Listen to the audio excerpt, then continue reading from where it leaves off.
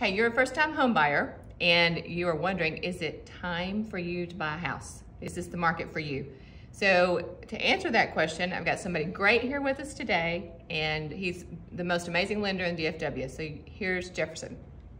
You know, I answer this question a lot. I think that most first-time home buyers are really missing what's going on, because right now you can go out and buy a home list price. While the rates are where they are, when the rates go down, all of these people are going to come off of the sidelines. They're going to be out looking at properties. There's families, there's people that are moving here. They're waiting for 4% interest rates to purchase. Well, when they start buying, everything's going to go back to craziness. 25,000, Yes. 50,000. Yeah. We were seeing 100,000 over list price. Yep. So if you're a first-time home buyer, you need to be out looking for a home now while it's list price, and you can get the seller to pay for title policy, survey, possibly get some seller concessions or closing costs paid by the seller.